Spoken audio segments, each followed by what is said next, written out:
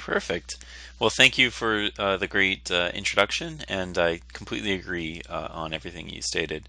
So, why don't I start with something easy? I'm just going to transition really quickly and point out the first question I always get, which I'm sure is going to be in there. Of course, the recording as well as the slides will be available through VisualSP. If you can't wait, you absolutely cannot wait, that's okay. You can go to SlideShare right now and download all the slides that we'll be going through today and get a feeling for the many slides that we're going to be talking about today. So if you're taking notes and you're like, oh, let me write that down, it's okay. The slides will be available, the recording will be available. Do not worry about trying to keep up, and just try and learn and digest as much as you can, because as Asif mentioned, I do speak a lot, and I will tell you my style is very fast. I get energetic and excited, especially when doing something like a webinar, because it means that we have so many things that we can talk about. So I've jammed a lot of wonderful content into this presentation that we'll be going through. What I want to also highlight is that I am available for questions after today. So two other things that often come up is people say, hey, if I wanted to reach out to you, what's the best way? Typically through social media like LinkedIn is a very effective way to reach out to me, but you can also email me. I didn't put it in here because all the slide decks are always available online and it can cause some spam, but the email address is really easy to remember. It's Richard@2tolead, so Richard, which is my name, @2tolead.com if you want to email me directly with additional questions, or maybe you want to set up a 30-minute conversation to kind of walk through what you're dealing with from an adoption perspective, and maybe I can give some coaching and advice, because I'd be happy to do that. Today, what we're really going to talk about is what I've seen, especially over the last year. We're going to talk about specific examples as I go through different perceptions and realities. And I'm going to try and share as much as I legally can about the work that we've been doing with customers. So make sure to ask questions as we go through if there's things you want more detailed explanations for, or I'd love to have another example of how you do this. So that would be great. With that, let's talk about why I want to have the conversation today, and why I've structured the slide deck the way I have. What we find is that a lot of times what we kind of are told isn't always the reality. We all know that adoption is important, and in most organizations there's a mixture of ideas around how much effort is really necessary for adoption, how much it should cost, and how much we should be doing. And so today I want to try my best to take some false expectations and misperceptions and clean those up, and at the same time I want to add a little bit of clarity about that while this may seem like a lot of work, there's actually very tangible things that we can do that'll make a substantial difference in the near term. So we're going to talk about it in three categories. We're going to talk about IT perceptions. This is really for those who are in IT or leading IT or just influencers of IT, to say, what is IT responsible for?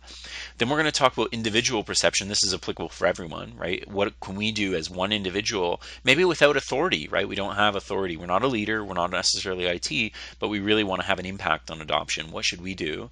And then we'll talk, the last section, probably the longest, where we'll talk about leadership techniques, basically the stuff that we often do with customers around specific actions that they should take, and what leaders maybe should do if they want to have an impact in the organization. Now, as we flow through these, I'm going to go pretty fast. So again, if there's something you want to hear a little bit more detail about, ask in the questions, and when we get to the end of the presentation, we can kind of revisit it and dive a bit deeper. So let's start with the most obvious perception, which is that people will adopt it on their own. We know this is not true. The build it, they will come approach does not work, especially with SharePoint. For years now, we've seen that. And then when you take a solution on SharePoint, like an intranet, or you take a solution like an extranet, team collaboration sites, etc., you run into a very similar pattern. This is also really important because in many cases with Office 365, we are changing the way people work. We're encouraging them to work differently. So instead of using Outlook for everything, try and use this tool, try and use that tool. And so again, that change means that people need to even if it's minor changes, they need to change how they work. And so that kind of change just does not happen effectively. I'm not saying it doesn't happen. It doesn't happen effectively on its own. So we want to steer that change. We want to be a part of it. We want to drive that change. And the example here, and there's a number of these in the industry, but the example here is that there have been real studies. And I'm not going to go through the whole scenario, but there's real studies out there that have basically proven, even when it's life or death, we as people don't effectively change. What we need is we need a little bit of direction. We need a little bit of guidance, and we need a little bit of follow-up, right? The coaching almost model. And there are ways to scale that, and we'll talk about that within the organization. But I think the realization here is that IT has to understand at a baseline, and whether it's IT or leadership, that this change does require some level of commitment and engagement from the organization. And we'll talk about IT's commitments in a moment. So the second question that often comes up around that is, well, driving usage, active usage, that's not really IT's problem. IT is responsible for making sure that the technology is available to people, that it's implemented effectively, right? That it's running and performing really well. And that's potentially true in a historic view of IT. But the reality is, in today's world, it's IT's responsibility to drive adoption as well, right? It's not just the organization's issue. In other words, successful implementation is necessary, but it's not sufficient on its own. So when you think about getting more people to use the technology at a first level, right? So just getting, it's often called like active usage, getting people to use it in an active state. That is a first step. That's kind of foundational. So IT should be measuring and trying to drive active usage. They should be trying to get people to use the technology. And in many cases, some technologies have a really good level of usage, right? Exchange Online and Outlook, if you're talking about Office 365, tend to be very heavily used by most employees. And when we look at something like that, it may indicate, oh, well, our kind of work is done in that category from an IT perspective. And again, I want to challenge that that's not true. So not only does IT need to drive usage and get people to be aware, to help with this process, because IT, remember, has implemented these technologies based on the promise of value, right? So you've made investments as IT in these technologies to empower the organization, but it's on the promise of value. That value is only realized when people are using the technology. So again, usage as a minimum is important. But then better usage is also critical. So take Outlook and Exchange. Think about all those times that you've looked at your own usage of Outlook and learned, hey, there's a button that you just didn't know what it did before. Now you use it all the time. As an example, when I do a message to a larger group of people, I often use the do not reply all functionality within Outlook to ensure people can't do reply all messages as a leader within my organization. And so that kind of functionality is a simple feature that's been around for years in Outlook, but is something that only a few years ago I learned that I could do it, and I've been using it ever since. So there's sort of advanced features in Outlook, especially in SharePoint, in Yammer, and all these other spaces where there's more that we can do. So it's not just the basic usage, consumption, or viewing information, or maybe in OneDrive case, just using OneDrive, but sharing files and doing things like looking at the reporting and usage on which files are more popular. Again, taking it further than just using the technology, that's IT's responsibility. And it's an important responsibility because if IT doesn't do it, then they're going to lose credibility, trust, and value within the enterprise over time, right? Those organizations that have transitioned to a services-focused IT organization, they've already started to adapt to this kind of model. And so ask yourself, if you're a IT pro or a dev or something like that, do I understand my impact on driving more effective usage? If it's a developer, you're building great solutions, and that's driving people towards it. If you're an IT pro, then you should be figuring out, how can I take the reporting and other data and share that more effectively? I want to also touch upon something really quickly here, which is another false perception, which is that, one, we don't want to have a negative impact on people's work, so we don't want to necessarily introduce a lot of these changes, or we want to defer or delay a change. Now, it is true with any new technology, especially in the productivity space, so Office 365, SharePoint, all these things fit within this category, you are going to see a dip in productivity.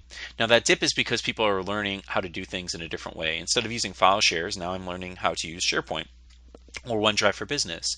And so there is a small negative consequence impact here, right? Where I'm just not as fast, I'm not as efficient, I'm not as effective at doing it. But that tends to be a very short period of time. And then I get into, I'm more productive in this environment because unlike the file shares, I can access those from anywhere. It actually gives visibility because when I store my data in OneDrive or SharePoint with Delve, it's discoverable by other people. So there's all sorts of other perks and benefits that are coming along with this simple change. And the key here is what we can do as IT is we can help manage that change. Now, I'm not saying you need to coach every individual user, but there are things that we can do, like providing training opportunities, providing pilots, and other things like that to reduce the risk of negative consequences causing the user to transition back to a legacy or alternative technology. So let me give you an example.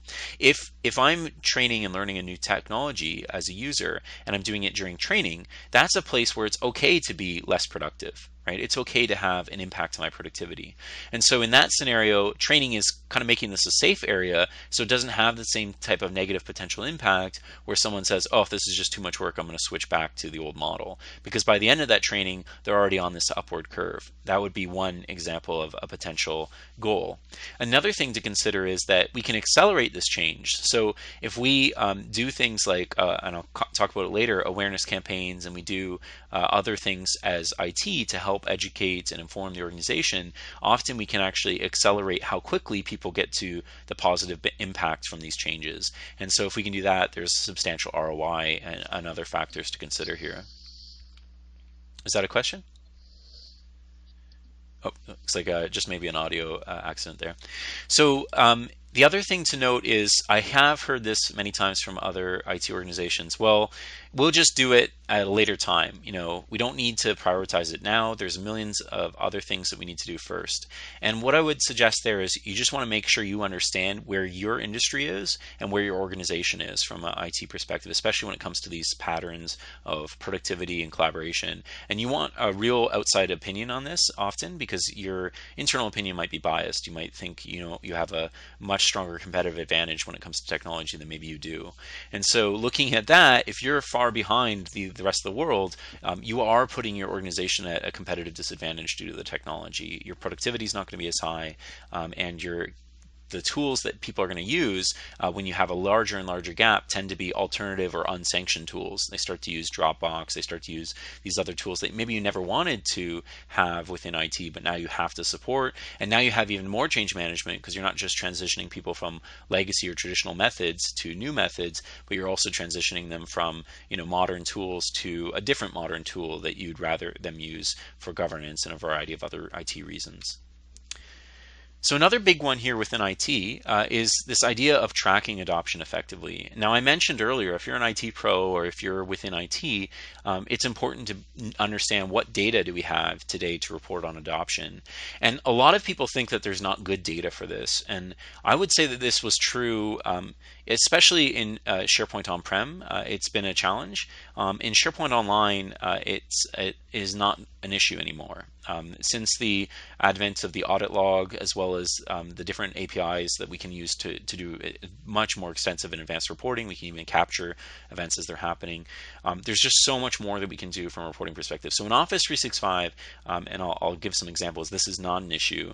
In on-prem, the alternatives that have been in existence for a while now are third-party tools, and of course you can actually access things like in SharePoint Server, the databases that have all of the reporting data, and you can do all sorts of other stuff with their API as well. So the quick answer here is there are many, many ways to report on usage. So question here that I often get is, okay, I believe you, Richard, I'll trust you that there are many ways to report on usage and adoption, but what are meaningful metrics and how would you do it? So as a really simple example, and I'm only going to give one because we have to move on from this slide, but one simple example would be if you've never looked at it, go into Office 365, go into protection.office.com, so that's basically the protection center, and you can actually, I'll avoid the demo to keep us on track, but basically you can actually report on the usage from an audit perspective. So you can see things like, for this specific user over this duration of time, what did they share, how often did they share, how often did they upload new content, how often did they do it in SharePoint, how often did they do it in OneDrive. So you can do it by location based. You could even pick a site and you could say, I want to know about this site, not just basic usage stats, but really who's been sharing the most in this site, from a sharing files perspective, who's been uploading the most, and who's been uploading using the sync engine versus non-sync engine. So all that data, that rich data, is available to you today in the audit log. And there's ways to distribute it, there's ways to export the data, and like I said, there's third-party tools already that use the APIs that you have access to as well in Office 365 that allow for more advanced reporting. So what I'll do maybe as a follow-up here is I'll just point out there are lots of third-party vendors that have this reporting, and maybe at the end I'll list a couple. And we do have a white paper that I promise will come out in the next month before Ignite that will have more details on who the vendors are for this space if you're keen on waiting for that white paper. Another example, around what's happening is it's not just about the fact that we can do it. So let's check that box and say yes. So IT has a responsibility. If you can do it, IT has a responsibility of helping the organization understand what they need reported and what they don't. I'll give you one more example here, and then I promise I'll move on. This is just obviously an exciting area for me. One thing that another very common request organizations have is we want to know how many people have filled out their profiles in SharePoint or Office 365. So we want to know who's filled out the past projects, who's uploaded a picture, who's done XYZ. And so you can actually report on that with PowerShell and other things today. It's, again, very easy to do. And so that would be a report that IT should know that they can do. And so naturally, the question is, why would we do that? Well, because there's a lot of scenarios where the organization will get more value if more people fill out their profiles. So what if we can give data to the organization around maybe a campaign they're doing or some sort of proactive action to help and encourage and foster people to connect with one another and fill out their profiles, which drives everything from workflows to social to Delve and other experiences. So even intranet people search, right? All those things are powered by that. So lots of reasons that type of data is an expectation that IT should be able to satisfy. Here's something else to consider.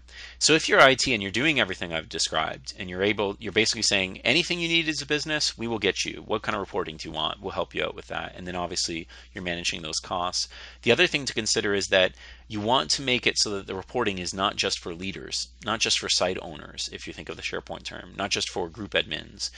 It should be for people that are in the organization at an individual level that want to get better insight from the data. And you see this with Delve Analytics, but even outside of Delve Analytics, if we look at things like OneDrive Analytics for the individual files, when I click on, say, one of the files I've uploaded, even as an end user today, we can actually see this kind of reporting. And this is really important because it's not just that Microsoft's doing this and it's great and we should be aware of it as IT, but it's actually good because it's saying, hey, as IT, can we do more things like this to empower the organization, give them more visibility? One of the other common things that's been around for a long time is this trending content. It's actually existed in the product for quite some time, but it's been a little bit buried. As IT, again, shouldering that responsibility, can we educate and inform the organization that these kinds of capabilities are in the platform, and is there ways that we could visualize them or present them to the users more effectively so that everyone can benefit from understanding what the adoption level is in certain categories, and we can take shared ownership for this. So again, analytics especially is a really important area for IT to take at least some ownership when it comes to the technical enablement and understanding of what is feasible and what's not. Another thing that I often see, and I was struggling with this one. Is this a leadership one or is it IT? I've chosen this to be IT because I find that IT tends to believe in this more often, and I see it as an excuse often. So people say, well, no user should be prioritized over another. So if we do, training or we do coaching or we help this user, shouldn't we help all the users like that? And so the first thing that I'll note there is that is obviously not true. There's definitely prioritization that you want to do, and you want to give a different level of support, engagement, and adoption basically support to a certain set of users than everyone else. And those users depend on the solution and what workloads we're rolling out. But as an example, obviously pilot groups, we get more support. Clear influencers within the organization, so think of executives and other leaders, they should get more support and more coaching and transition management because they have to lead and show by example that they understand the technology and believe in it. And so that kind of rolls often on IT for training, enablement, and things like that.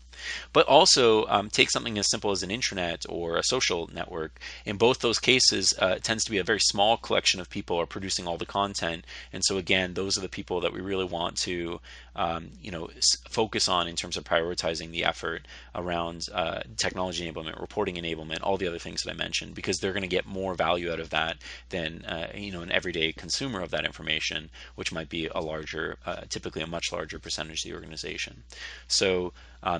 So again, everything I've basically said is now we need to target, we need to be responsible for getting the data, and we need to also figure out better ways to use the technology. So earlier I mentioned getting usage at a base level is the first step. Getting people to use the technology better is the next step.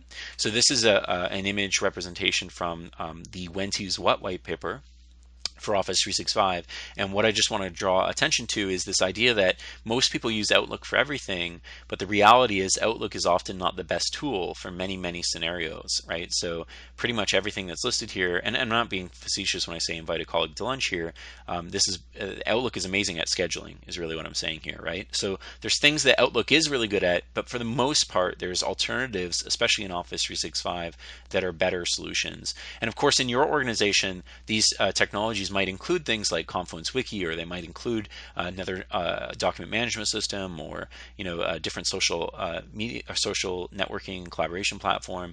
And so again, you'll have to create your own sort of visualization and model for when to use what. But it's important from an IT perspective to determine, when we invest in technology X, why are we investing in it, right? What is the purpose of this technology investment or that technology investment? And I think that kind of leadership needs to come from IT as well, or at least needs to be supported more effectively today from IT. So that's, again, there's a 60+ page white paper. It's up to date right now around things like Planner. That's incorporated into it. And at Ignite in less than a month, I think, we will be presenting a session, or I'll be at least leading a session on this. So there will be an update to the white paper before then, and then there'll be a ton of new content that we'll share here if you're interested in it. So When to Use What is easy to remember as a whentousewhat.com, and you can feel free to look at the white paper there. So that was a whirlwind. I spent about 20 minutes. I'm going to try and keep it pretty consistent for the next sections. It's probably going to be shorter. IT, you have a responsibility, right? And that's really what we're getting at. Historically, IT didn't have necessarily the same level of responsibility for usage and adoption. That was kind of transition to the business. IT is really meant for successful implementation. But that is, as we said earlier, it's necessary but not sufficient. IT needs to take the step forward now, really get into the data and analytics and insight, and share that with the organization and help drive and steer better decisions, and empower people to do more, or transition themselves to more of a services-oriented organization within the enterprise, so that they can help people on a more ongoing basis. Let's talk about individual. So this is probably the easiest section. We'll blow through this pretty quick because every one of us has been here, right? I've been a team member on a large enterprise organization where, internally I didn't have a lot of authority and influence, and I had to figure out, what can I do? What are those little things that I can do that'll have an impact? And at the same time, we've worked with people that don't have that same impact and authority. So no matter what, these are clear, actionable things that we can all do. So one of the first ones is to understand that we all get affected by adoption.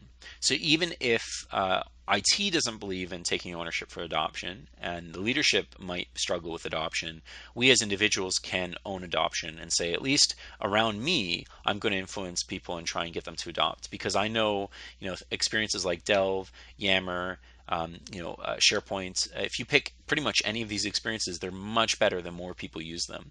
If you take Delve, that's an obvious thing, right? The more people use OneDrive, the more people use SharePoint, the more people use the file sharing in SharePoint, the more file discovery we get. If you take something like Yammer, obviously the more people that use Yammer, that participate, that consume it, the richer and more effective the information sharing is, and the more serendipitous value I'm going to get from that social platform. So there's lots of examples like this. Skype for Business is a great example too. The more people use it, the more things like presence become super helpful and relevant to me. So definitely really important for all of us. So then we often run into this, which is users say, well, there's nothing I can do. I get it, I know it's important, but I'm one person, I don't have a lot of influence. So here's some things that you could do. And I'm not saying all of these are great ideas. So something simple you could add into your employee signature, things like yourself on Delve. Things like your Yammer posts, which goes to your Yammer feed. If you're using social platforms like Yammer, if you have just a profile and you're using your Delve profile, you could also kind of just point to that. Lots of things you can do here where you can add it to your signature, and you can of course do different signatures internally and externally, and that can be a great way, because obviously this wouldn't be relevant to external people. Another thing is baited email hooks. If you're sending emails to people, you should include everything in the email, but often it's better for people to go and look at the document. And so you might say, it's on page 26 of this document, here's the link to it, send people to the document and have them look that up in context where they're going to get more value and information, saves you time, and potentially adds impact in terms of them realizing, oh, there's more around this, and they could explore the rest of the document and maybe answer a bunch of other questions they haven't asked. So lots and lots of things there. Outside of even that, doing things as simple as using OneDrive yourself and being consistent, being that exemplary user and figuring out the right ways to share documents. One of the things that I do when I create presentations, every single presentation I create, I make sure I put it in my shared with everyone folder. So you can either create this if you're a new customer to Office 365, or it's been around for many other customers in Office 365 for some time, if you've been in there for before they changed the default behavior. And so here in my OneDrive, I have a shared with everyone folder, and you can see I have all sorts of stuff I share with the organization. So every time I build a slide deck or something like that, it's always in there. And that way, in my organization, of the 30 people or so that are looking now and then at my Delve profile and other things, they're able to see, oh, I didn't know Richard was talking about adoption coming up, and they actually copy and paste some of the slides and reuse them in internal customer presentations and other things like that. Or it helps me because I go, let me go start a bunch of decks that I want to eventually do, and it creates conversations internally where someone else is like, hey, I want to do exactly that session. Is this all you have? Do you have more material? And again, we get that serendipitous conversation. So OneDrive usage and using simple techniques like sharing more can go a long way. Another obvious one is when you use either Outlook 2016 or the Outlook Web Access, using the attachment model, where it's not, if you basically see X kilobytes or X megabytes, if you see that in an email on an attachment, you're doing it wrong, right? That's just, we don't do that anymore, even if you're on-prem. And so what you do instead is you link to the file. So there's multiple ways of linking. You can go get a link on the file itself. You can also do on Outlook 2016 and in Outlook Web Access, you can do an attachment, insert attachment, and actually suggest items from OneDrive or SharePoint, depending on what you've recently been working on. So again, linking to a file, totally what we want to encourage. Anytime you see kilobytes or megabytes in a file, or you ask yourself, will this fit in an email? You're doing it wrong. So something to consider there. And that includes for external sharing, because of course we can do get a link and share it with external participants as well. And of course there's lots of ways to support this from IT. If IT pushes back, just have them look at Office365extranets.com. Office365extranets.com has a white paper on external sharing, and it basically says that you should enable this, and here's how to do it. But we'd be happy to have that conversation with IT as well if you need help. Another one here is the meeting invite comes to you. So I hate meetings when they're mismanaged, and I gotta tell you guys, my pet peeve is that most people do not use the Outlook functionality around meetings effectively enough, in my opinion. So what is the first thing that people could do? If someone sends you a meeting invite, remember this is you, just for you, what you can do is you can say tentative, edit the response before sending, and if it doesn't have an agenda in it, you can say, hey, just wanted to know so I can prioritize this, what are we going to be talking about, or to make sure I can prep accordingly. And so when you you send that edit response with tentative, they'll hopefully will fill out an agenda, because they'll be like, oh yeah, I probably should add an agenda for the 10 people that are on this call. And so you can encourage people to improve the way they orchestrate meetings. Now that's basic, that's not really anything magical, but maybe we could take it a step further. What if what we do is we message the person who sent the meeting and say, hey, can you add in a link meeting? Because I noticed your meeting has me and you, and we're going to meet on the 3rd floor or whatever, but I'd love to have a link meeting set up, or Skype for Business meeting, I should say, so that basically we can record the screens or record the meeting, and that way we can have it for posterity, or so that if we're both sitting in the same room even, I can see what you're sharing on your desktop and I don't have to crane my neck, or we don't have to gather around, or we don't have to set up the projector and deal with all that other stuff. So even for like one-on-one meetings, I'm a big fan of always encouraging us to use things like the video conferencing solution that we bought. Another example is, if you guys aren't aware, inside of your meetings themselves, especially recurring meetings, you can actually add a OneNote to those meetings. And when you add the OneNote to those meetings, it does a couple things. One, for yourself, it's really helpful because you have a consistent set of notes for your meetings. And that way, not only do you have it, but anyone who's invited to the meetings can participate in the notes. And you can have co-authoring basically inside of OneNote, where people are adding comments, ideas, questions, etc.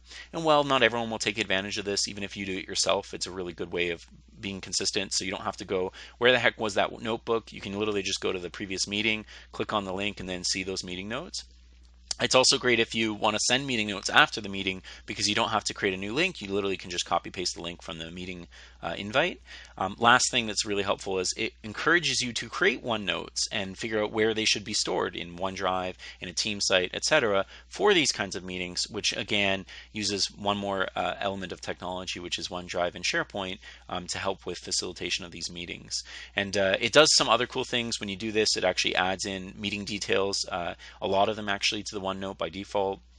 You can also do things like a big thing that I'm a big fan of is every time I'm having a Skype for Business meeting and there's nothing being shared. So if you have a Skype for Business meeting and it's 2 talking heads, or even for video conferencing, if I have 2 video feeds, I would always share my desktop, or always share a notebook and just have that visually on the screen. Why do I do that? Because then as we're talking, I can take some notes.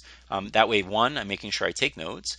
2, when they ask things that I'm really confused by what they're saying, I might write question mark on it, or I might put for follow-up, and they'll see that, and sometimes they'll correct themselves, or as they're kind of describing something, because they visually see it, they start to realize, I need to take a moment and think through what I'm saying, because what I'm saying isn't as clear.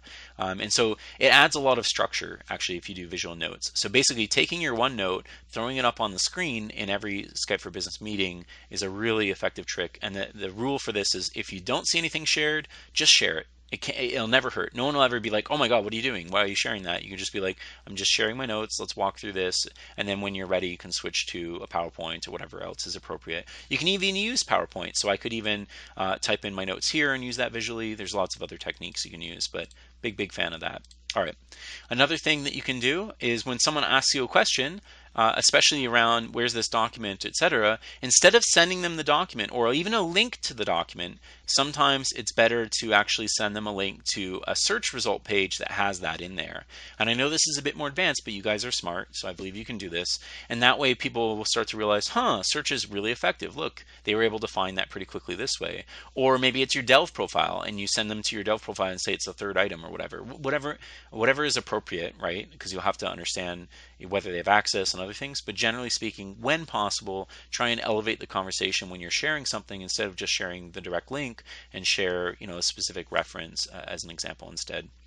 And you can be cheeky with it too if you want, but I think generally it's just something that we want to do, because it'll drive understanding of the power of search, and that in fact when you store a lot of these things, maybe in your shared with everyone folder in OneDrive, again, a lot of times what I'll do is I won't send the link. I'll just say it's in my shared with everyone folder under this folder or whatever.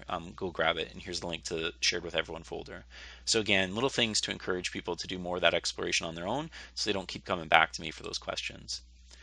Now, if you're a fan of Morgan Freeman, you know how amazing his narration is. So sometimes what I find with social, people say, well, what can I do to improve adoption of social as an individual? And so one of the simplest things you can do is find opportunities to narrate your work.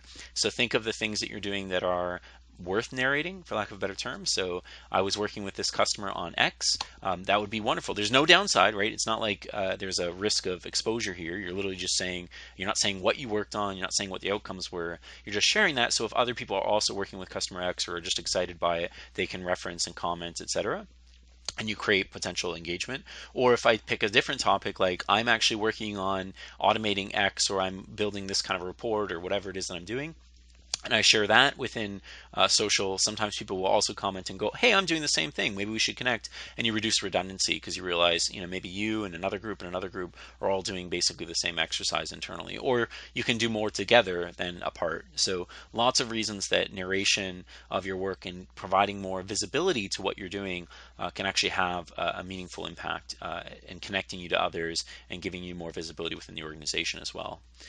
Helping others as an individual, okay, so Richard, we get it. You gave us a bunch of examples of things that we can do as individuals, but is that really going to make a difference with adoption? And the truth is, if you do half the things I just mentioned, it will have an impact, right? At least in your group level, perhaps even your departmental level. It's going to have an impact on the people you work with. And the truth is that people work best from a learning perspective and change management. People learn best when they work with coworkers. Those are non-managers, non-IT. Now, if you're IT, that's okay. You should still be doing these things. But generally speaking, non-manager, non-IT people is where people learn best from. And why? Because not everyone wants to go and ask IT, right? It feels bad to have to bother IT again because I feel like a dummy because I don't know how to use technology XYZ. So that's one reason. And another reason they don't want to go to their managers is, again, they don't want to be vulnerable, right? They don't want to say, well, I don't know this, or I want to improve on this. And so either the culture needs to fit that, where it encourages that, and then some people will take part, and then non-manager, non-IT becomes less relevant. Or you have to recognize in your organization that the best way for people to learn is still going to be coworker. So then your point here is the more and more you influence the people around you that here's better ways of working, and here's how I'm adopting and embracing this technology, and you become that exemplary person, the more they'll probably reach out to you or reach out to those who you've helped, who again have learned from you. So even as an individual, you can have this sort of staggered effect over time across the broader organization just by the impact you're having on coworkers. So extremely effective. I wish I could show you that real data points. We've had customers where we did this, we call them experiments with a few resources to really enable them and see what impact they have, kind of cascading impact. And it's actually pretty amazing after a few months when you're watching usage of, say, a group or department, and you've enabled one person really strong and they really believe in it, you start to see them influencing all those around them, and you see the active usage and other usage metrics spike, and you see things like the number of shares, etc., increasing. So it definitely does work, and there's ways as an individual that you can validate that the effort that you spent was worthwhile. All right. So that was a really fast run through of IT perceptions and reality, and individual perceptions versus reality. Now for the hard one, which is leadership perception. And this is really, it could also be framed as organizational perception. How do we do this stuff? So the first thing that I hear all the time is, well, it's up to users, right? We believe in a grassroots approach, and we think that it goes back to almost the same thing IT was saying, if we just give them the technology, we give them the capability, it's up to them to better their situation. And we've already mentioned that this is not the right approach, but let's for the sake of context here, let's talk about what does it mean from a leadership perspective. So leaders can make a decision on whether or not to use something. Now, IT sometimes is a leader in this, and they can say, we're no longer going to use this file share. It's going to be set to read only. And that way, hey, now we're going to use OneDrive or SharePoint. But there's an action at some point that needs to be taken where it's, let's stop using this. Let's remove this alternative as an option. Let's be really clear from a leadership perspective that we do not encourage, recommend, or support this tool. This is an unsanctioned tool and an unsanctioned usage. And if you do it, you are not doing things best practice wise or the way we'd like you to. And here's why, right? And of course, there's the other piece to this, which is driving leadership from an exemplary perspective and other things. But mandating usage and removing alternatives is absolutely something that leadership can do. And so So sometimes you have to make that step, right? You just have to take that step.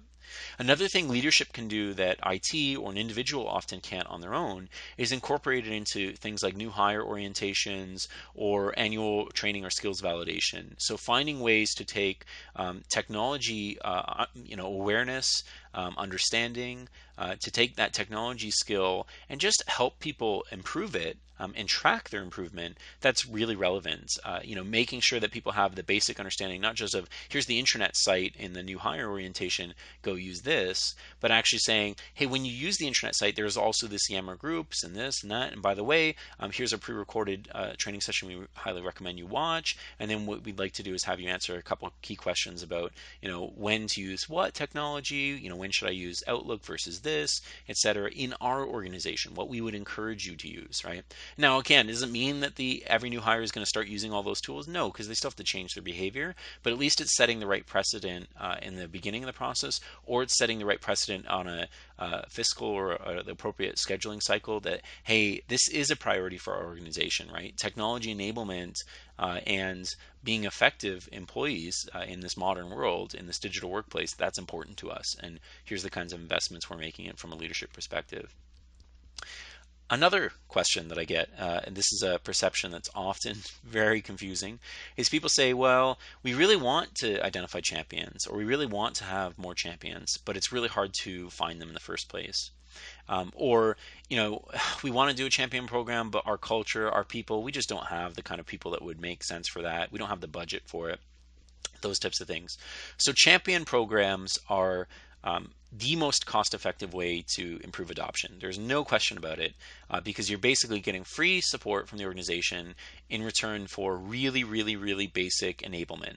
You're basically helping them with escalation. You're giving them maybe some train-the-trainer type material and other things like that, and self-service. And that's really the champion program's sort of basic foundational level. So when you're trying to identify champions, if that's the concern, there are many, many ways to do that. You could look at, like I mentioned earlier, IT has the ability to do a lot of analysis of usage and analysis on how people are using the technology. So that can help you identify who maybe the better or more active users are. And those could be potentially good champions. You could also do things like, there used to be this technique, it's not as true today, but at one point in organizations when the only browser that was out of the box, or the one that was enabled by default, was the Internet Explorer experience, those who installed Firefox or Chrome or Safari, etc., they actually were a good indicator of someone who's taken extra effort to improve their personal productivity at the workplace, right? So they've gone over and above. Now, I'm not saying that one of those browsers is better. I'm just saying that they've shown clear evidence that they've taken action to try and improve their experience, which suggests that they're willing to either experiment or understand other tools that could help them be better from a productivity perspective. So sometimes looking at those who've installed these types of browsers historically has been a technique we've used. In a modern day world, we look at apps a lot of times. So if you have managed devices, what apps have they installed? Who's installed like some of the Office apps? Who's installed OneDrive app, etc.? And those people tend to be people that may have taken a little bit more than just the basics, and they're trying to understand how to improve that experience. And so again, enabling those people might be a good way of doing it. You can of course find these people through surveys and polls, interviews. You can look at, for polls, those who've responded literally to questions like, would you like to be a champion, to those who've answered that they feel like they're an expert at certain things, and sort of self-selection bias is applied there, but it can be an effective way of potentially finding new candidates. And that brings me to the last point, which is champion programs are programs. They run over a period of time, and it's important for those to actually have cycling of champions. So some people who have been a champion for a long time shouldn't be, at least shouldn't be a champion without extra steps being taken, right? Either recertification or something else. So doing a champion program where you say you are a 2017 champion, a fiscal champion, or a quarterly champion or whatever, and doing that type of model can help, because it helps identify, and it makes it that much easier when you say you're still a champion, you're a former champion, or you're a champion to us, but we're not going to prioritize the same level of engagement and involvement with you. I know that's really sticky for some organizations. It's a hard subject, but it's important because you want to bring in new champions. your champion group should continue to grow over time, not stay the same for months and months, or at least quarters and quarters. And the second thing you do want to do is you do want to encourage a little bit of that, because there is an expectation, right? If champions are expected to do certain things, there's a reasonable expectation that at some point, sooner or later, that people might not want to be champions anymore. And that's okay, right? They're still get all the praise as being a champion in the past, etc. They're a former champion, however you want to do it. But you do want to get those people out so that you can not overwhelm them or annoy them with all the champion communication that's targeted to them versus, say, the broader organization. Okay, so that's that. Another one that we often hear is, well, we're leaders and we get feedback from users all sorts of times. We do polls, we do surveys, and we collect feedback. But the question here is, do you actually take action on the feedback, and do you share what action was taken? Not just share the results, because a lot of people are pretty good at sharing results of feedback, but they don't necessarily share, the process that went into making the feedback decisions, or what feedback wasn't acted on and why, right? Is another good example. And you can do this at the individual level, or more importantly, you can do it at an organizational or a group or departmental level, where you share broader and you say, look, here's what we learned and here's why we took this action or we didn't take this action. So people feel like the feedback cycle is self-fulfilling, that there's value in me sharing my feedback, etc. So again, take feedback and make it really focus on what comes out of it, because feedback just for the sake of saying, hey, we got feedback, is pretty much irrelevant, right? You really want to have clear action. All right. I'm going to pause for a moment because we're about to get into probably the deepest section, which is, let's assume your leadership team is already doing everything we've talked about. They've got a champion program. They've accepted and acknowledged that they need to be actively involved. They've removed alternatives. They're helping IT and the leadership team is working together. And so we're even taking action on feedback, and we're actively soliciting and looking for feedback. So now, what else can we do? Because we're already doing more than most people. We're already doing a ton. Richard, what in a real world, what are the things that we should do? And so I could say stuff like this, but this is again that perception versus reality trick, right? A lot of people say, well, pick a subject. Let's pick your intranet. You could do usability testing, card sorting, improve your taxonomy, your navigation. You could improve your information architecture. We can do diary studies, understand how people are using the technology today, and give suggestions for how they can improve it. We can do different games and other exercises, and so on and so forth. And I'm not saying that these aren't valuable, but these tend to be things that organizations go, I really want to do these things, but it's either too much, or we need to have a clear project that's driven off of this. So we hear this, and so instead of giving this kind of guidance, we've gotten a little bit more particular. So here's what we found. We found that most organizations, when they look at successful adoption, there's basically 6 areas that they invest into. I've talked about champions and a champion program, and I've talked at least from a high level around support thus far, but guidance and policies and things like that are also really important. And I'll talk about the right-hand side in a little bit. So let's talk about the left-hand side. Let's specifically zero in on this. And what does this turn into, right? What are the artifacts? What are the tangible things that are created from focusing on these investment areas? And typically what you find is and I'm going to simplify, it's programs, it's policies, and it's guidance. So if we look at something as simple as roles and responsibilities, if I was to take something like the roles that you traditionally should have within Office 365, right? So we should have champions, we should have departmental leads, we should have an HR manager that's engaged and involved, because there's a whole lot of reasons that this impacts HR. We should have communication involved. We should have executive sponsors, business owners, and there's some other stuff here that you can't see around SharePoint leads, etc. You should have all of these roles. And when you have these roles, we need to check a couple things, right? Do you have named people in those roles, named individuals that are responsible for those roles? Do they understand that they're responsible for these things? Do they know what common activities and expectations they should have for that role?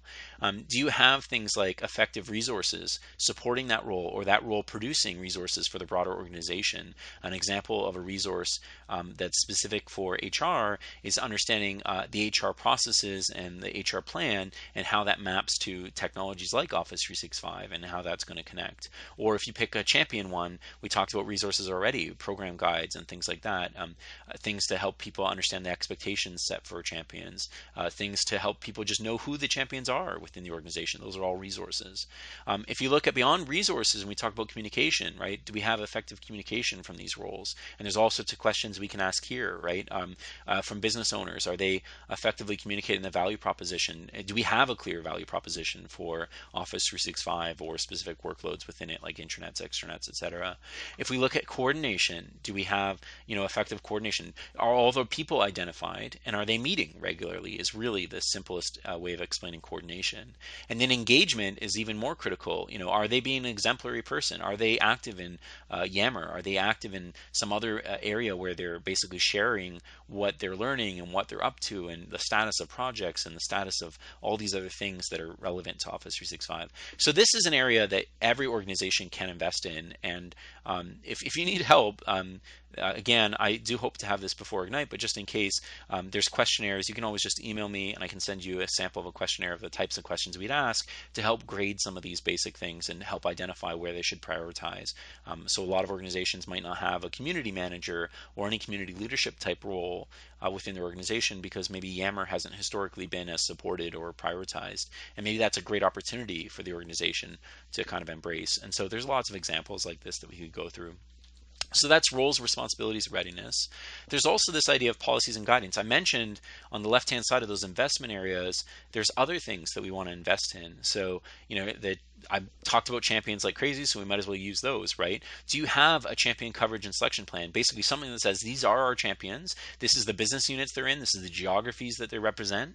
And these are the gaps, right? These are the geographies we don't have representation. These are the business units we don't have representation. These are the types of employees, so long-term employees versus new employees, et cetera, that are not or are in the champion programs, et cetera. So all of this is something that you should have to greater detail. If we look a little bit later here, we have things like commitment guides. Well, obviously, they should commit to certain things if they're going to be a champion, and at the same time, we should commit to them that they're going to get advantages, right? So not only are we saying here's our expectations, but we're also saying, by the way, you're going to get higher level of escalation and support. We're going to have proactive champion-only training that you can sign up for. We're going to have things like that where it's a little bit more interactive than the broader training we might do for the organization, etc. So lots of things you can give them, but you guys get the idea. Policies and guidance, there's literally, I could name off about 30 different policies and guidance documents or deliverables or subsets of a governance document, etc., that you should probably have, that probably should live in a center of excellence. Do you have a center of excellence for things like collaboration, productivity, Office 365, SharePoint, you name it? And then that becomes also very relevant. So I know that's a lot. This is probably one of the first areas where people go, whoa, whoa, whoa, whoa, this is a lot of stuff. I want to hear more. So the gist here is just to remember it's all about investment. I'm not saying you need to follow exactly what I'm saying here and track every role and responsibility. That could be overkill, but figure out what makes sense for you to prioritize. Where's your biggest gap today? Is it champions? Is it guidance? Is it policies? Is it basic frameworks for things like support and escalation management and stuff like that? Then focus on those things first. All right. So the second thing to talk about here before I get into campaigns is this idea that everyone approaches adoption differently. So I get this all the time, and we know this is true. People do approach adoption slightly differently because we have now probably done, even in the last 3 months, we've probably done like 12 different adoption campaigns and projects with companies, helping them out with everything I was just describing. And of those, I would say only 2 were pretty similar. Everyone else, they had a slightly different approach. They had different priorities. They had different technologies at play, right? They have other enterprise investments. All these other things can have a difference. So I'm not saying that adoption needs to be consistent at a tactical level, but at a strategic level, adoption is really consistent. And if we look at something like what Microsoft has provided at success.office.com or fasttrack.microsoft.com/office, they actually have taken a fairly good look at what are those key things that you should consider, right? What are your business vision, scenarios and objectives? Which ones map to you? Do you have an adoption plan in place? Do you have resources committed, and are you executing the adoption plan typically over months? And are you measuring and sharing success and iterating on that? So these, if we were to high level it, these are all true. Now, the problem I have is that many organizations, they say, okay, we get it. So adoption is manageable, it's consistent, at least from a high level strategic perspective. So let's start, dealing with adoption in this way. And the biggest thing to note here and this is preference. This is based on my opinion as a professional in this field who's done many, many, many adoption engagements with my team. I will tell you the vision and scenarios, that is really important, but most customers either don't have the budget, they don't have the authority, or it's just really challenging, or they already have these and we just have to map to them. So this is important, but I would stress and prioritize the adoption plan and the commitment to the plan as being the most important. And I found that unfortunately, when people start to create these adoption plans, they do it at such a high level that it's not actionable, it's not tactical. And so when you're committing to something, you're committing to these broader ideas versus actually committing to, I'm going to do this, this, and this month. So what I want to do is I want to take a step back and say, start here, start with success.office.com. I implore you, go take a look at all the free resources Microsoft provides, but then go further. And so going further, let me explain why this is really important. We all want everyone to adopt things as fast as possible. And the truth is, when we think of coordination investment, there's some users that will actually adopt pretty much faster than anyone else. And all we have to do for them is share that, hey, this is an opportunity, like that this exists. Right, that we actually have this capability, this new technology, or that they have access to something. So these users are the easiest by far, and these are the users where you still need to take proactive action, but the action is very basic. It's did you know tips, it's pre-launch communication for a workload, it's saying things like, hey, you probably would do this on your own, but here's a great thing, just be aware that this is coming out at this date, and that there's these supportive resources for you, self-service resources, etc. So that's what this group is all about. The second group of adopters tends to be the adopters that say, we need support, we need something, we need guidance, we need prescriptive, tell me what I should be doing. Like, okay, I get that I can improve collaboration, but what should I do? Tell me something specific I should do tomorrow that will help me improve collaboration. So this is where help, coaching, how-to tips, in-context training, training programs, training sessions scheduled where people can sign up for those, all these things, contests, all of these things fit into this category. And these are really, really critical. This is normally the first place that organizations fail because they don't effectively map out in their adoption plan, not just the did you know and awareness stuff, but this stuff which is really about understanding. This stuff that's about helping them with how-tos and advice and creating a funnel effect, right? Because if you think about it, if you create things like help, coaching, how to scheduled training, contests, and we have a contest award winners. Contest award winners goes back down to this category, and everyone gets awareness. But now we've created a funnel effect where, again, people who do need this or who want to improve even more as early adopters can now kind of accelerate their adoption and accelerate their usage of these technologies and effective usage of the technologies. The last group that we often talk about is those who need to understand the value. And you can't get to this group, to be clear, you cannot get to this group without first going through these other two. And what I mean by that is from a focus perspective, just focusing on this group is a bad idea from the get-go because it tends to be the most expensive in terms of effort. However, if you do these other things, this is basically almost free value add, because if you're doing this coaching, you're doing the training, so you're doing contests, and you're doing a lot of this awareness stuff, you'll find that there are people who have stories. You'll find that there are people who've won contests. You'll find that there are people who say, this is how the technology's impacted me. And so you just need to capture those and spend a little bit of time sharing those and going through the cycle again. So imagine instead of the traditional model of adoption, think of it as a funnel, and all you're trying to do is get people involved in adoption, which tends to be a lot of this communication stuff that we're doing. And then once they're in that funnel, we want to mature them as quickly as we can to the point that they understand the value, that they are supporting other users because they know all the resources, even if they're not even coaching users on a one-on-one basis, they at least know the resources that are available. And lastly, they've already adopted it. So that's kind of where we want to get to. So if I was to summarize all of that, and by the way, there's some people that'll never adopt until this all happens. So we want to focus on these groups. And the way we do this in simple terms is we create campaigns. And a campaign is a little bit different than an adoption plan. An adoption plan is in effect same idea, right? We have scheduled tasks, etc. But a campaign, in my opinion, is a little bit more detailed.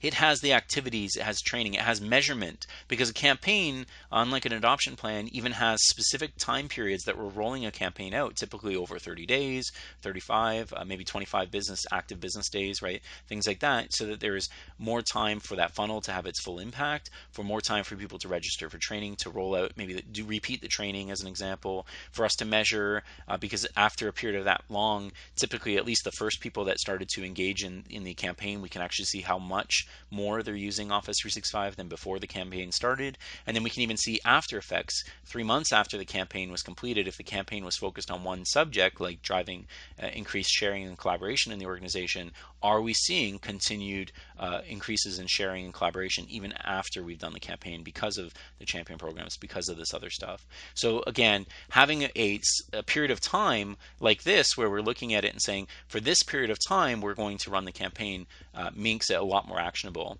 And as you can imagine, unlike the high level adoption plans that you might have considered before, if you've looked at success.office.com, what I'm saying is you need to make these much more detailed. So you don't just say we're doing an adoption campaign, something like collaboration matters, or recognition matters, or improving organizational X.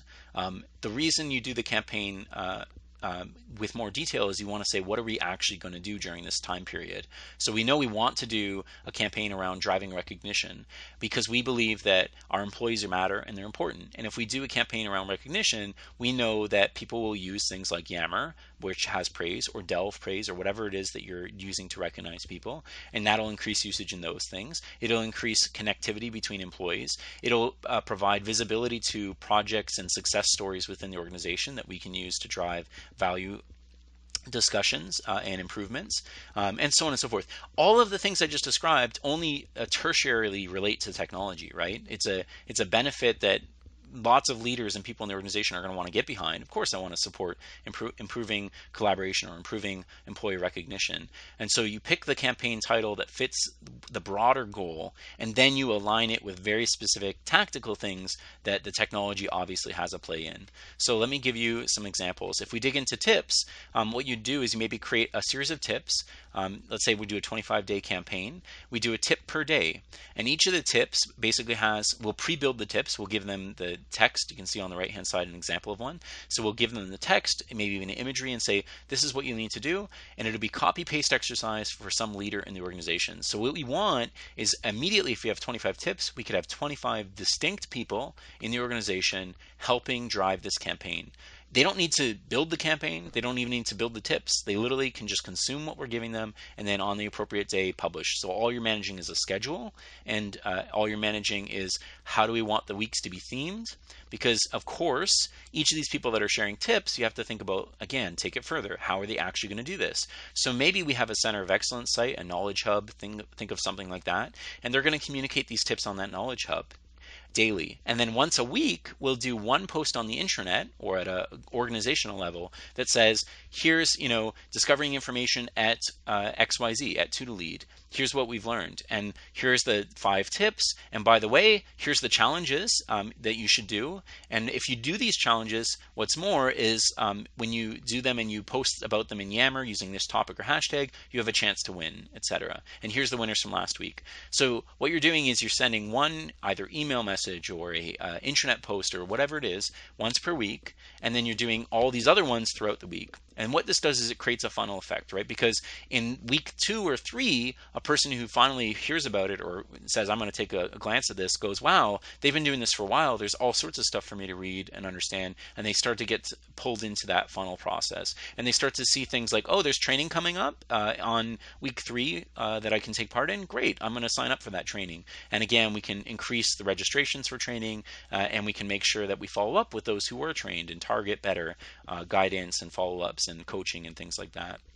So tips, while they may seem really simple, they're really important not just to note, hey, we're going to do a bunch of tips, but to really do the pre-work of saying what are those tips going to be and define them for the entirety of the campaign. And this is doable if your campaign's only 25 days. That's 25 tips, or it could be 10 tips across 25 days. I'm not saying you have to have a tip per day, right?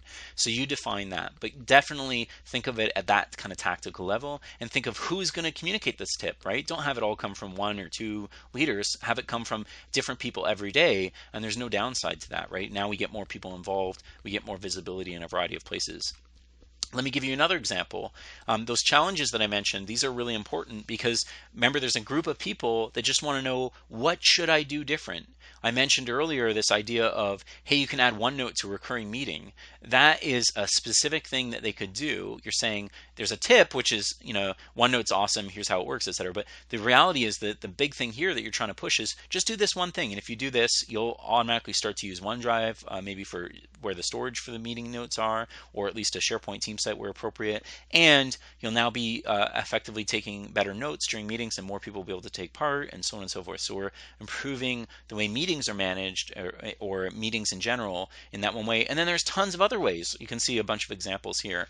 So again, the slides will be available to you. So there's lots of ways that we can challenge people. Theme it. I will tell you, we've found that if you're doing lots of tips, you definitely want to theme them and coordinate them. You don't want to just have random tips because it'll feel disjointed. But if you do that effectively, it'll actually translate really well into the training, which we'll get into. Contests also work really well when paired with this stuff. I hate the idea of contests on their own because they're expensive. And so if a contest is part of something like this, then it just increases the number of people that come into the funnel, and it actually, again, drives people towards things like training or going to the next steps, especially if your contest mimics the things like the week's theme, or it mimics multiple weeks' themes. Or it mimics the entirety of the initiative. So if we have a thing about driving collaboration, or we have a campaign around recognition, we can have contests that revolve around those same ideas.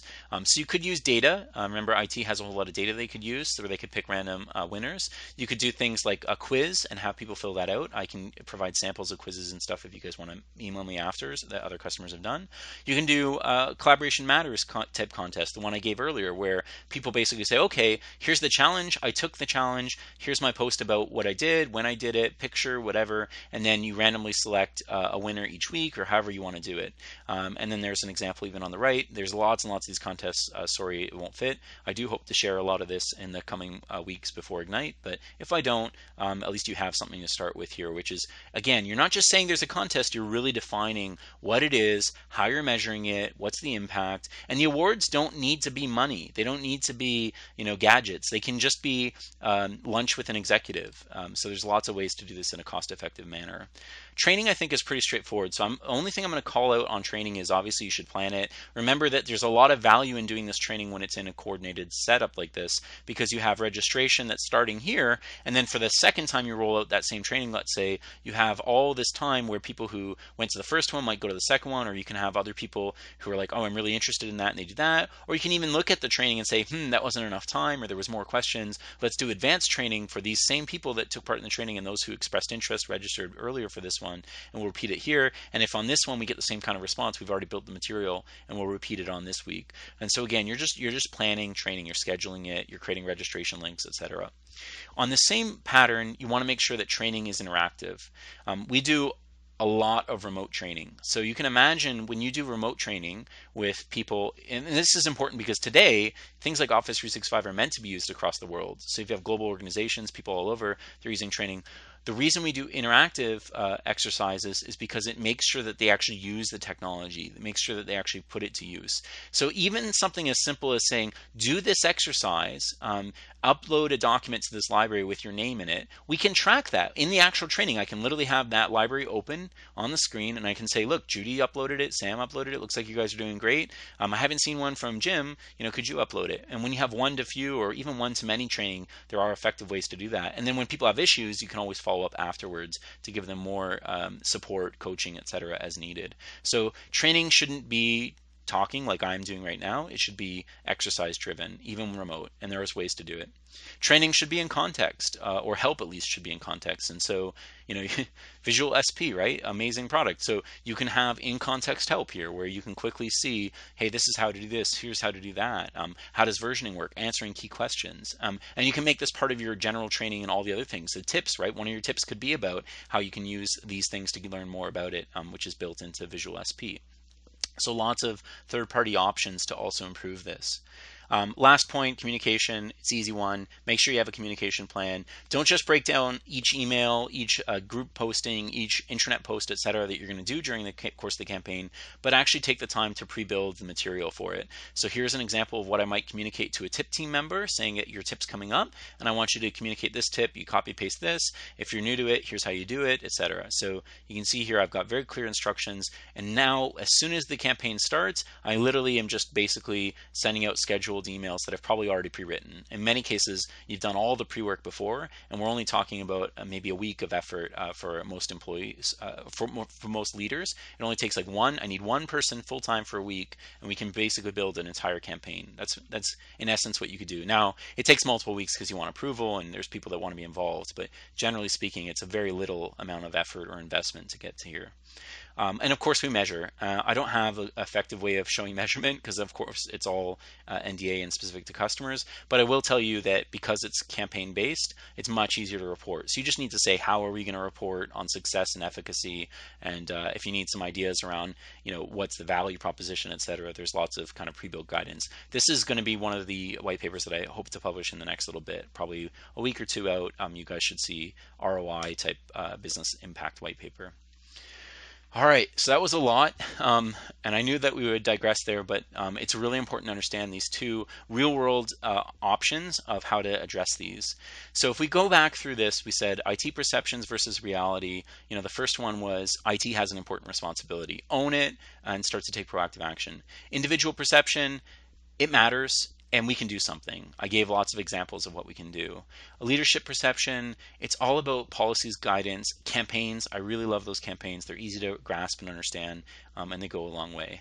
With that, I will switch to Q&A mode for the remaining time.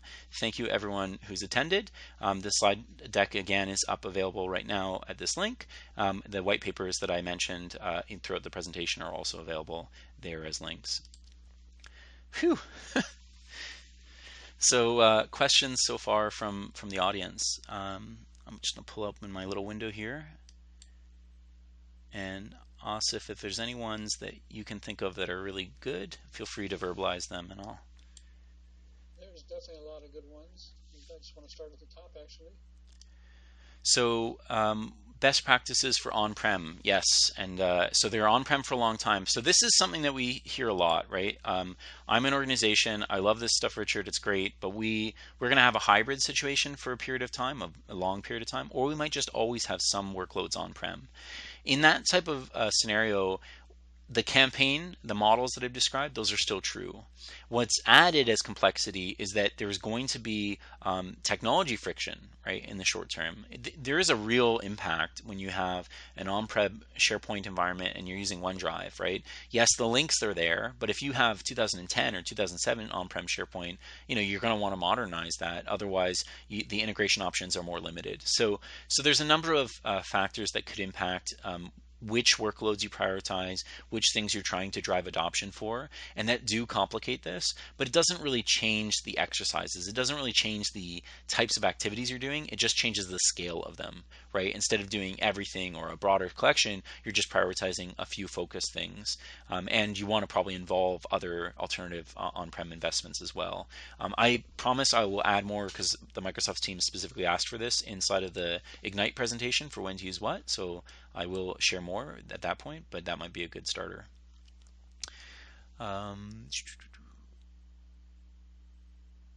Is auditing turned on by default? It is not. You need to go turn it on at the Office 365 tenant level.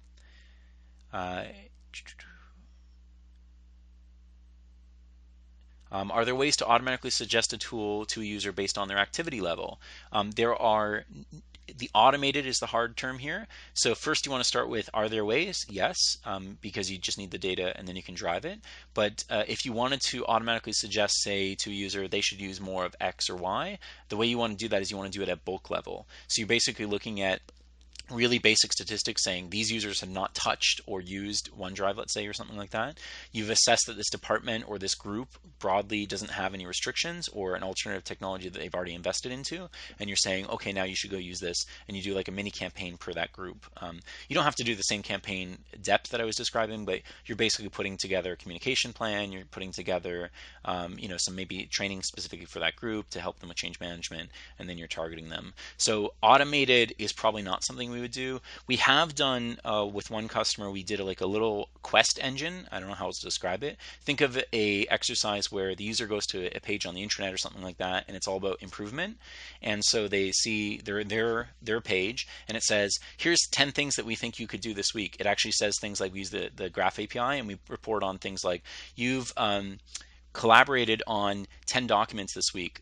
Your target is 15. Do you want to change your target? And then they can create their own targets for those types of activities. So you're basically using the out of the box data and creating these simple little widgets or web parts or components or client side parts, etc., that basically have these reporting. So there are ways to, I'm not saying there's not cool development things you can do, because we have done those with customers, but it tends to be what you don't want to do is just automate it completely. Those are supportive with a broader campaign or supportive with other initiatives as well.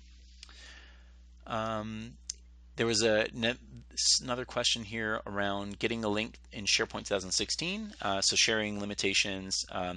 Getting a link is different. You're right. And even like older versions of SharePoint, but you could still give them the instructions to do that. And you could make it easier too with third-party tools. There's third-party tools that allow you to explore libraries and other things within the Outlook experience, that some of them are even free, that actually encourage people to use links instead of attachments.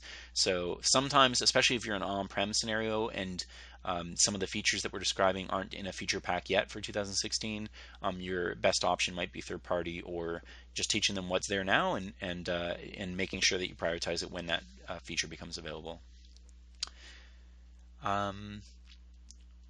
There's another question here. I like this question. Susan Powell asked, is there anywhere we can go to see a role-playing or story-like example of how this technology is used in a real-life setting, day in the life, etc.? There are many community examples of this. In the When to Use What, we kind of went through some scenarios, but it was more organizational guidance, like train the trainer, so training you guys on how to communicate that. The best way to get these stories is to actually just literally do a diary study or do a study with a user in the organization. Find a champion and say, write down how you use the technology in an average day. The reason I suggest doing that is because it'll resonate better. You can tweak it. Obviously, what they share, you can combine and improve and put some visuals in there or whatever, so it resonates with more people in the organization. But generally speaking, it's better to have them, because then they own it, they support it, and they'll evangelize it, versus you saying, oh, this is the way you guys should work, and then people saying, well, that's not how I work, that's BS, like you're out of touch. So you really want to make sure that you've driven it from the organization. You can use the community-driven stories as inspiration, but again, I wouldn't. We've had many customers who ask us to basically say, well, you've done this with other customers, can't we just use their stories? And I'm very cautious on that because of that sense of ownership, and because sometimes people immediately they get turned off because they're like, well, this isn't our organization, right? So you just have to make sure it's really tailored. Personas and other things can help with that as well. Samples for policies and guidance documents. I do have some of those, Igor. I have those today on rharbridge.com. They're really out of date. I'm so sorry. I think they're like from 2010. I promise we have made lots of new ones. I just have to prioritize publishing it. So just email me, ping me, Twitter me, and keep saying, hey, Richard, what about those samples? Provide more samples. And I feel really guilty if I don't respond to those things. So I'm sure it'll encourage me to move faster on those. And it looks like, I think that's all the questions. Oh, will the white paper include the tips, campaigns, etc.? I'm trying to figure out the right way of doing this. The white paper will probably be simpler in terms of just guidance, because I'm realizing 70 plus page white papers are intense for people. If you guys want it, let me know. but I'm probably going to do my target right now. I'm revising the white paper is going to be around 40 pages, and then we'll have resource kits. So we'll put in a resource kit sample tips, sample campaigns, sample other things, and that'll be just kind of a resource kit you download in terms of the questions for that. Why is SharePoint adoption less? Don't you think on-prem and SharePoint Online is not clear? Yeah, I guess Santosh, it sounds like you're asking. It sounds like the question is, when we look at on-prem versus online, is adoption less online? Is it greater online? That's a common question I get, so I'm going to reframe it. I will tell you that adoption online tends to be much higher, and the number one reason for this is no more VPN. It's because it's accessible anywhere you are, and because of that, you actually tend to see greater adoption, not just of SharePoint, but other workloads online, even though they've had them on-prem and they might have had access. It just becomes a little bit more accessible. The other reason that we tend to see online adoption increase is because it's integrated, so there's a little bit more exploration, and it's also that there's mobile experiences, apps, and other things like that. So, if you have a legacy technology like SharePoint 2010, and you have something like online, drag and drop, there's a whole lot of features that have improved the experience, which tends to have an impact on adoption for those who would use it. They use it more, as an example.